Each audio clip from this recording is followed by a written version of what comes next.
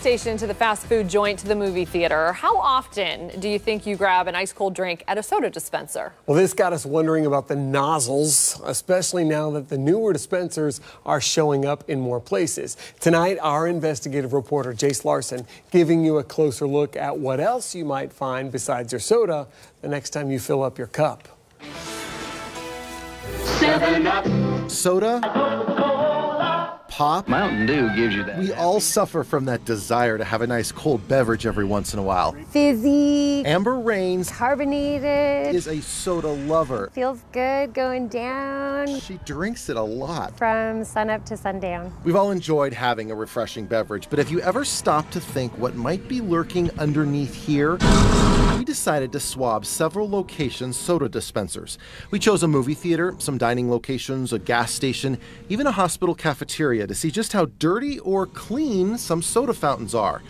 We sent our swabs to a food safety lab. So it is concerning that that particular species was found to be prevalent. Dr. Helene Van Eck looked over our results. She's a pretty smart microbiologist at Metropolitan State University of Denver. Some of our levels of bacteria concerned her. 4,500,000 CFUs is a lot. Here is what we found. Our test at a gas station seemed to be the most clear. Just a dash of mold, but nothing too concerning. Things started getting a little bit worse, though, from there. The movie theater had an abnormally high number of bacteria and some pretty high levels of mold.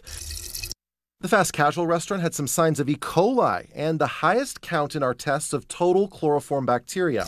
The fast food restaurant we went to had some concerns. While the overall number of bacteria wasn't very high, they had signs of E. coli, mold, and yeast. Things like mold and yeast in high levels can be concerning, but they're not nearly as worrisome as having E. coli present. That's tied to fecal matter and staph, which can be responsible for making people really sick.